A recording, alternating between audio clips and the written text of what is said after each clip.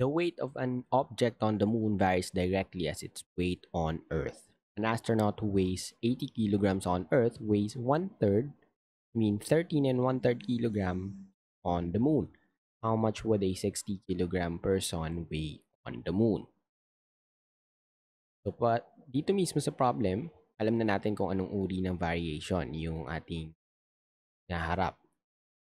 Sabi dito, the weight of an object on the moon varies directly as its weight on Earth. So kung mas mabigat ka sa Earth, mabigat ka rin sa moon.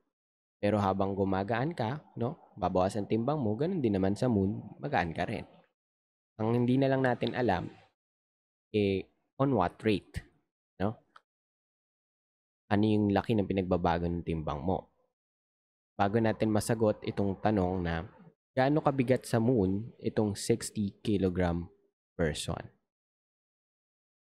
So, alam natin na direct variation siya, which means we will be using this equation, y is equal to k multiplied by x. Y being our dependent variable, k being the constant of variation, and then x will be our independent variable. Ito yung ima-manipulate natin. And in this example's case, meron na siyang binigay na halimbawa, no? Yung isang 80 kilogram na tao daw, pag pumunta ng moon, magiging 13 and 1/3 kilograms na lamang. Sabihin, alamin muna natin kung sino sa kanila yung independent, sino yung dependent variable. Kailangan natin tandaan na kung gaano kakabigat sa Earth, yun yung magsasabi kung gaano kakabigat sa moon. Kaya yun yung unang binibigay, hindi ba? Yung timbang mo sa Earth. Yan. Ibig sabihin, itong timbang mo sa Earth, yung ating magiging independent variable. Weight on Earth. Kasi sa kanya nakadepende yung timbang mo sa moon, which means yun yung ating dependent variable. Weight on the moon.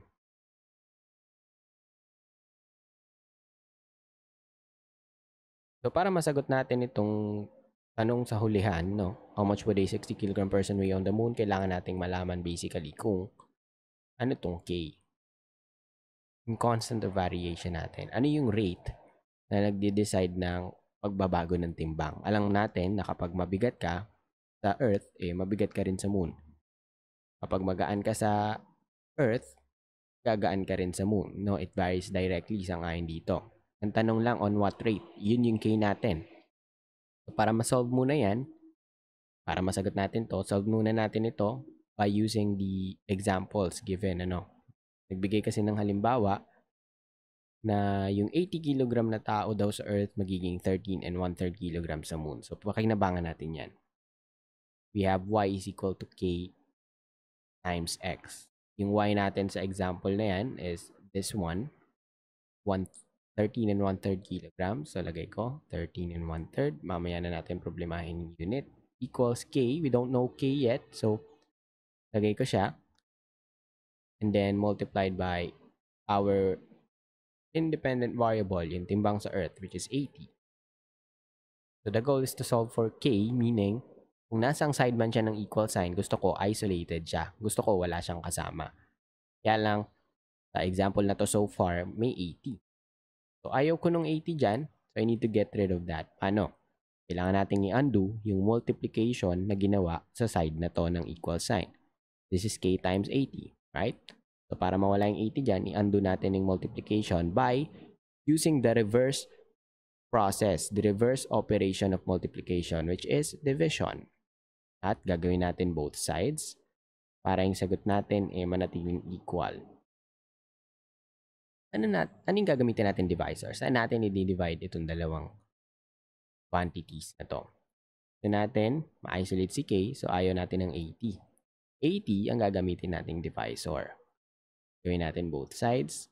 Nga, goal natin, equal pa rin hanggang sa hulihan. Bakit 80 ginamit? Because 80 divided by 80 is 1. Anything, in fact, divided by itself is just 1. So, k na lang matitira dyan. Kasi k multiplied by 1, in fact, any number multiplied by 1 is just the number itself. Hindi na natin sulat yung 1. Ang problema na lang natin yung left side. Kasi dito, meron tayong 13 and 1/3 divided by 8.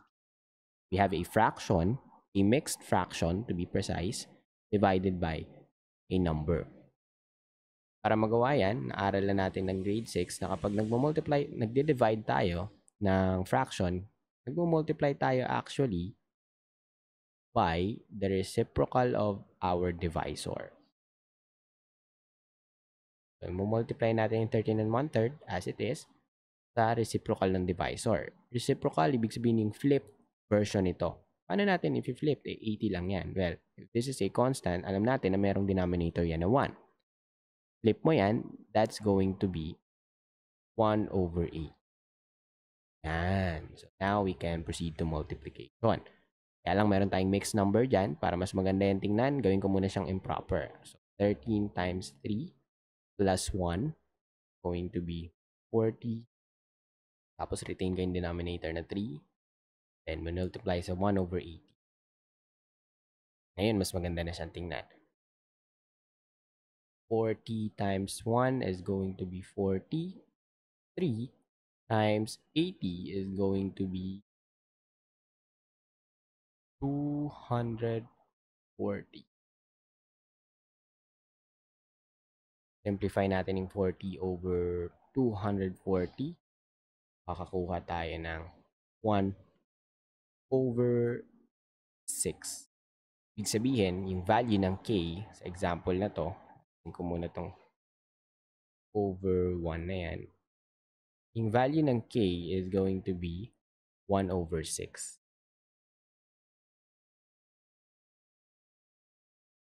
Ito yung rate, ito yung nagde-decide kung yung timbang mo sa Earth, ano sa Moon.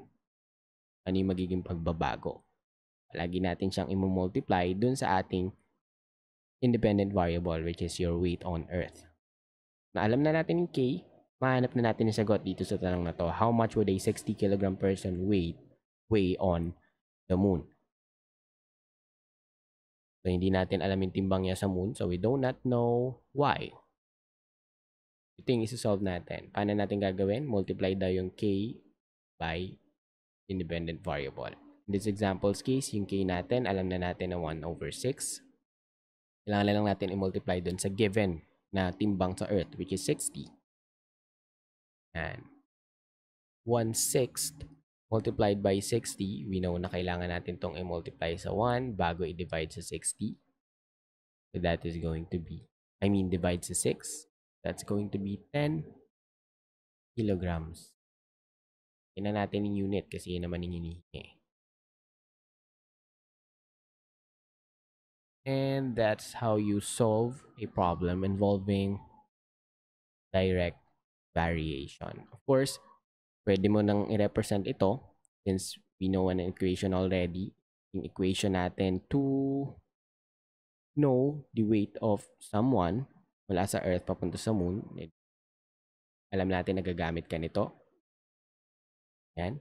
Y being the weight, your weight on the Moon, and then X being your weight on Earth. Ito yung equation natin. This is general rule para malaman mo kung anong timbang mo sa Moon given yung timbang mo sa Earth. Mula dyan, pwede ka na makapag-generate ng table. Diba? X, Y, tapos yung timbang mo sa Earth. And let's say, yung una nating given, 80, tapos magiging 13 and 1/3. Yan. Then you can keep on going. Kung 60 ka daw, yan, sabi natin, magiging 10. Yan.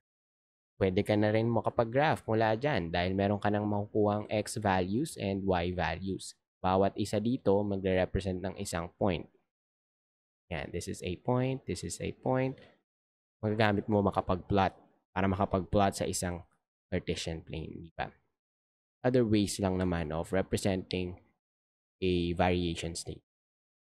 And that will be all for this video. Thank you so much for watching.